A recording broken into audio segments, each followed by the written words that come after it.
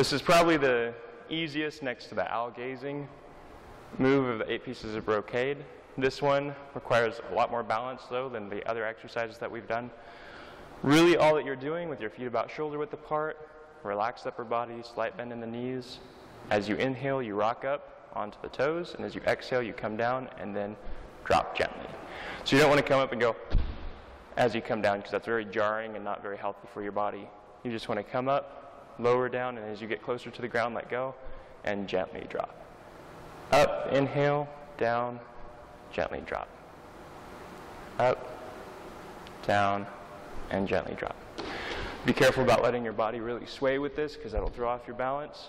Try to stay pretty centered. Come up and drop. Inhale and exhale. There's not really much more to this one. It's really just rocking up and dropping down. Be careful that you don't have a jarring impact as you come down. And keep it nice and gentle, keep it controlled. Something else that you might want to do if your balance is a little off is maybe do it next to a wall, where you can put your hand on the wall as you come up and come down, or even just keep it close to that wall if you need to kind of watch your balance, or a counter, chair, kind of whatever you can put your hand on for balance.